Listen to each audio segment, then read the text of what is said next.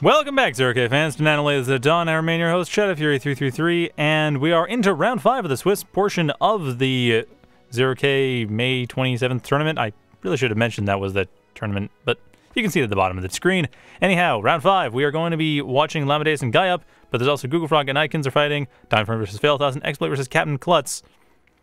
And considering the standings, at this point, I'm pretty sure that the minimum score is going to be 3 in order to get in, so I'm sorry, Exploit and Captain Klutz, but hey, it'd be interesting to see who wins between the two of them. Anyhow, gajop and Llamadeus are the highest standing players that are fighting, and so we will be watching them. And I'm curious to see how this is going to work out, too, because I haven't seen gajop play since that first round where they got kind of... I mean, they got... Obviously, they lost. I don't want to say they got creamed or anything. I don't want to really put it too badly or too harshly. They did lose, though, in large part because their opening choice of factory just didn't really make sense. But they've won every match since. So I'm not really sure what to say about that. Like, every match since then, like, they won against Icons, they won against Failtoss, they won against, Captain Klutz.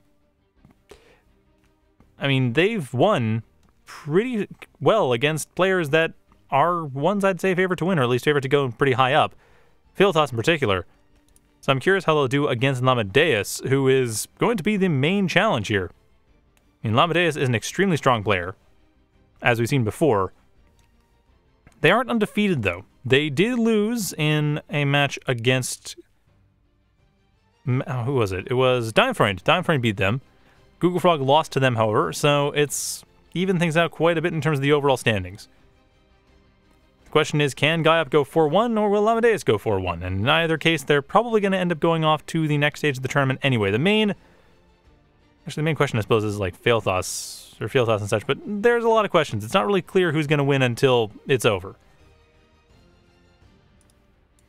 Anyway, once we get Llamadeus in here, we should... Oh, Llamadeus isn't here. Why are they not playing? Anyway, we are going to be on Alien Desert.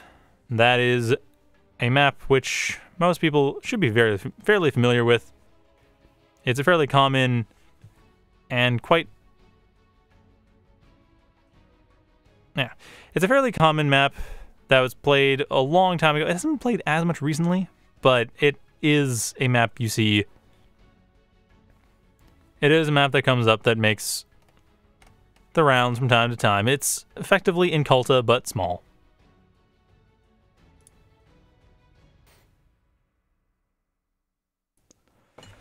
Anyway, once we get this going, I expect Llamadeus will be going for Hovercraft because this is a flat map. And other than that, there's not a whole lot else to say. I mean, it's a flat map. It's a fairly moderate-sized map. Not especially small, not especially large. So I expect Hovercraft to come from Llamadeus because Llamadeus loves their Hovercraft. I would expect to see gajop go for Hovercraft as well, actually. I expect a Hovercraft mirror. Considering who is playing and what they've done so far, I expect to see the Hovercraft mirror of the century. Or at least of these few minutes. Llamadeus indeed going for the Hovercraft factory, and what do we have from gajop?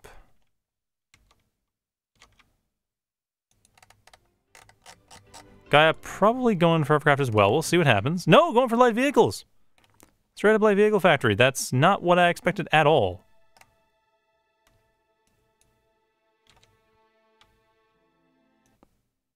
So once this gets going, we have what might be one of the harder matchups for the Hovercraft factory, I'd say.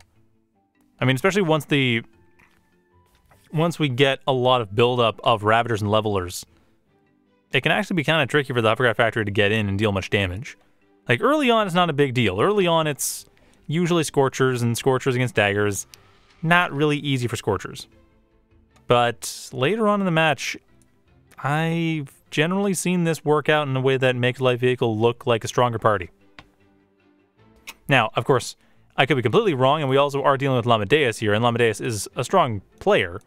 Strong Hovercraft player as well, but a strong player, period. So I don't expect there to be too many issues for them to actually maintain a strong position here. I do expect that they are going to be dealing a little bit with the darts, but the darts shouldn't be that much of a threat. I mean, this one actually... Oh, never mind. No. 2 darts coming around the back here can get rid of some energy. Going for the metal instead. Doesn't really matter. The important thing is they're getting a lot of information. They get to see the entirety of Llamadeus' base. Llamadeus, however, coming with the daggers, and this is a much more significant threat as the daggers coming in here not only are seeing everything again, but they are, or would be, in a much better position to kill things. They are not, however, going to do so. So both players, well aware of the other's base construction, not all that able to raid it. Gajop also a little bit behind economically speaking. There's been much more of a focus on expansion for Llamadeus, and Llamadeus also going for a bit more production off the bat. Gajop, on the other hand, they don't have any mason, or they have a mason, but that's all they have. Their commander basically just being used to build up power, and not surprisingly, but rather surprisingly, not being used to help out a little bit with the factory, but I guess that's fine. I mean, they don't have enough metal to make that productive anyway. So it's not going to be a big deal. Llamadeus, however, has 7 daggers. That is basically critical mass to help deal with these Scorchers. So this is where I'd say levelers are really necessary, and that's what's happened. Gajop on the ball with that, getting those early levelers, which they need. If the Scorchers can avoid the daggers as well, that's going to be a nice bit of raiding going on, but I don't think that's going to happen. Mostly because the Scorchers are pretty much right in the path of the daggers.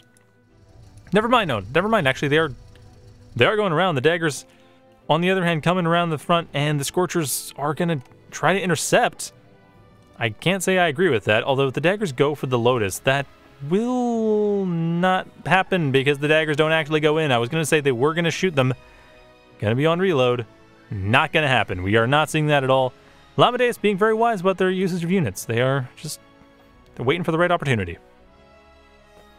At any rate, Gajop's main base is essentially completely unassailable with what Llamadeus has. Between the leveler, mostly between the leveler and the Lotus, it's not much else. The Scorchers aren't going to help. I mean, the Scorchers will help a little bit if they don't get hit first, but daggers are really quick, so there's no easy way the Scorchers are going to get in. The main thing is if these Scorchers can get around the daggers, and no, they're not trying to go do so. They're actually trying to intercept again. I mean, the leveler's in a strong position where it can pretty easily take care of these daggers. Although the southern daggers will be a bit more of a problem. Slasher won't do the trick. We've seen this before. Slashers get torn to pieces pretty quick. I mean, they're intimidating, and if there's enough of them, then it's a problem for the daggers. But if there aren't enough of them, and one is not enough, it's completely non-threatening. The daggers can rush in, like 7 daggers can rush in, maybe lose 1 in their number, and then rip apart the slasher in 1 volley. So it doesn't really help. More slashers does help, though. And I'd say Gajop has enough slashers to maintain that center control fairly convincingly. While Llamadeus also getting center control, they do have roughly the same economic strength. So Gajop's only real advantage is they have managed to kill an extra Scorcher or dagger's worth, extra Scorcher's worth, extra couple daggers worth of metal. That's about the only real advantage. And actually now this is a huge advantage of Quill getting torn to pieces by a couple slashers. They're going to lose their lives in the process, or existences. I mean, that's assuming that the units are conscious and not simply entirely controlled by the commander. I mean, they're somewhat autonomous. Anyway, philosophy aside, the Scorchers did get destroyed in the process of killing the Quill, which I do agree with. Because that slows everything down. Like, Llamadeus' expansion efforts towards the center of the map have been slowed down by about 30 seconds to a minute as a result of losing that Quill.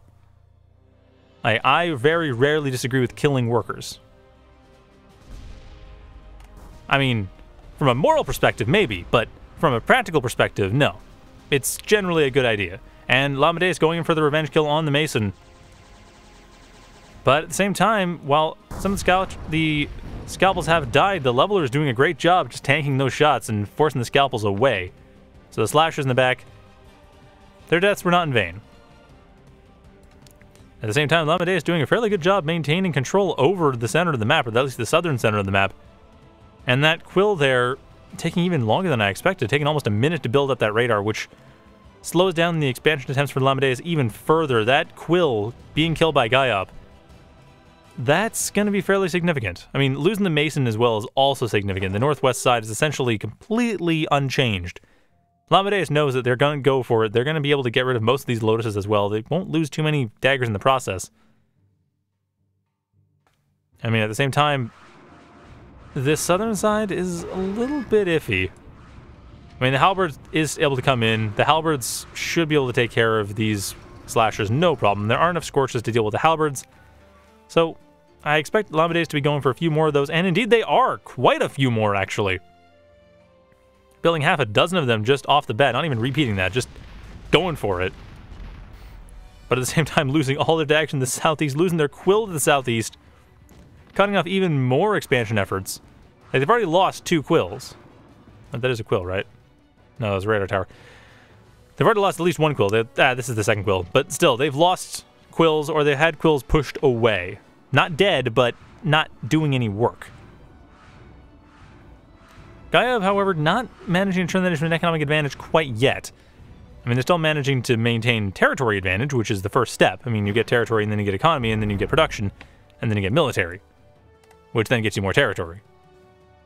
That's the cycle of 0K. But that's not quite what we're seeing right off the bat. In fact, what we're seeing is Llamadeus coming in, able to get rid of all these elements that had been built up, all these defenses that had been built up over to the northwest side of the map without any real support and without a Mason coming in to fortify them once it was clear that this northwest side is getting attacked. However, that is not where gajop has focused their economy. Their economy is in the center of the map, not really in the back. They aren't trying to do the standard thing of keeping your economy in the back to try to keep it safe.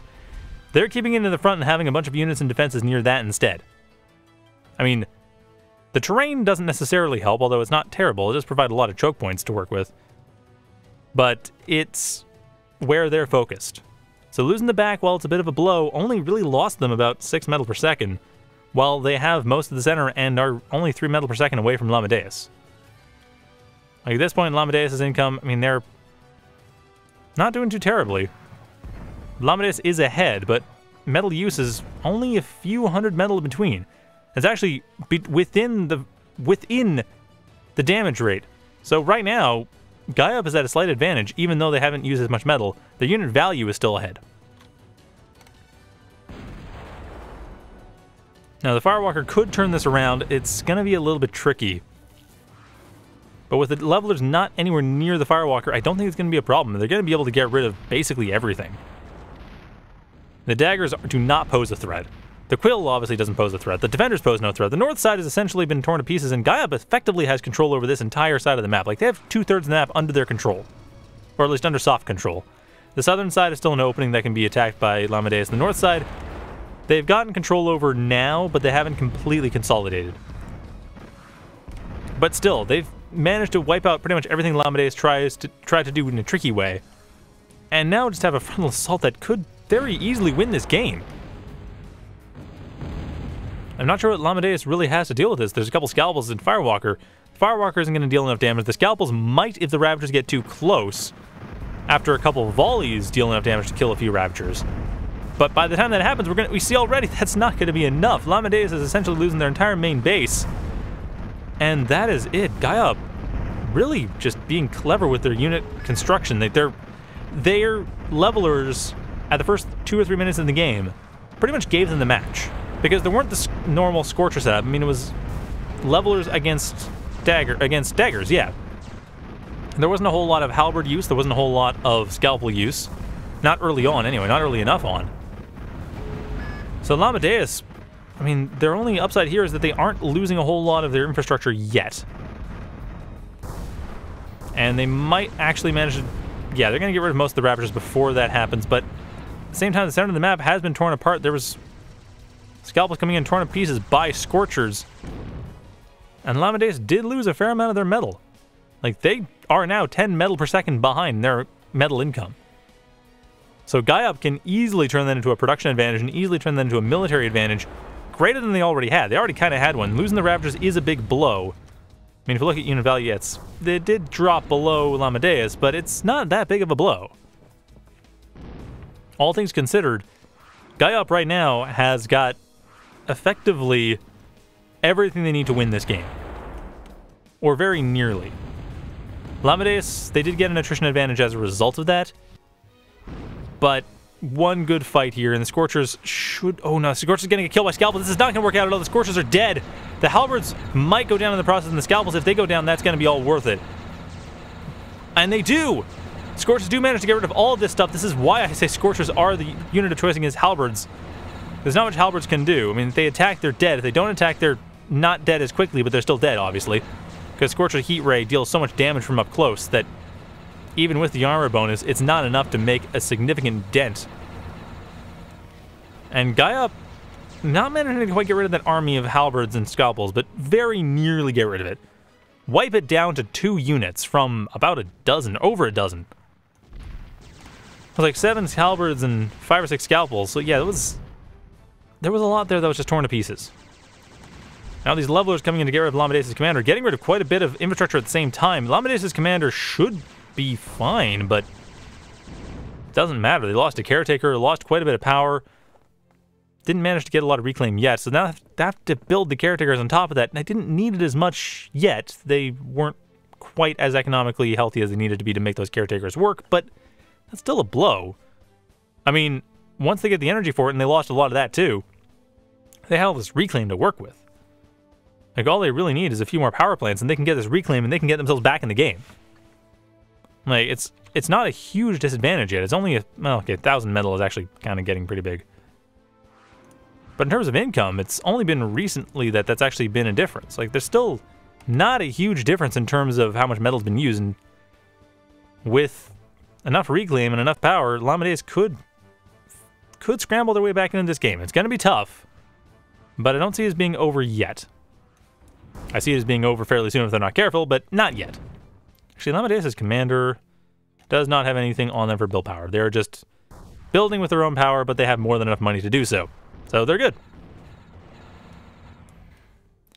However, Gajop with the Rapiers coming in might just seal the deal. It's the one challenge for Llamadeus right now is the fact that they can't really get territory. Even setting up defenses is proving to be quite difficult.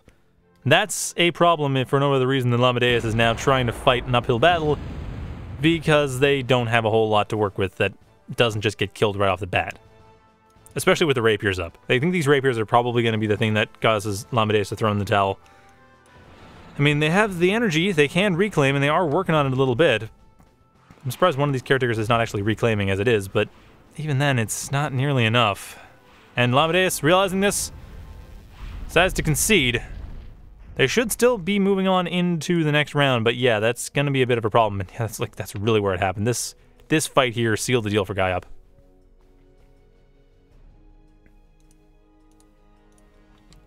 Anyway, that being said, I think we are going to see... Okay, Google Frog has beaten Icons. Dying Friend Failtas Exploit and Captain Klutz has not been completed, although Dying Friend Failtas is the only other one that's actually relevant for standings. But with Google Frog beating Icons, I'm pretty sure our standings are going to be relatively unchanged.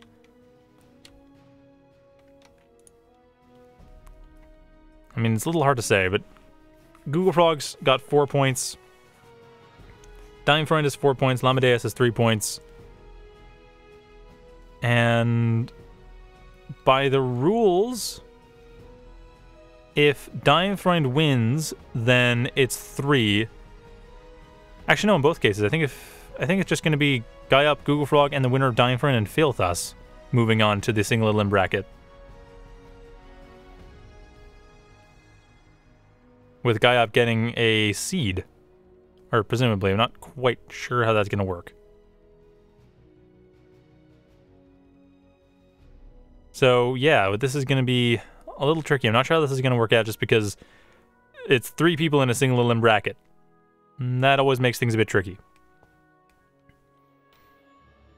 Anyway, that'll be back when it's back. When that's back, I will obviously be back. So stay tuned for that. It'll be up and updated in a couple minutes.